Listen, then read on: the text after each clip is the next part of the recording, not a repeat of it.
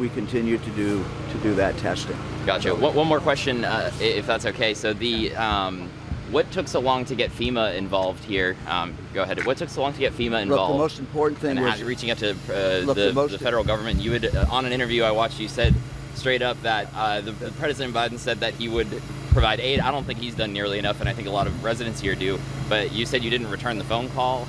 It seems like it's been thing after thing. I didn't say that. Look, the president called me and said, anything you need. I have not called him back after that conversation. I will not hesitate to do that if we're seeing a problem or anything, but I'm not seeing it. Why isn't there federal money now for these people to move? Well, there should be, but Governor DeWine has to ask FEMA to come in, and he hasn't done it yet. You didn't say that? No, I did not say that at all.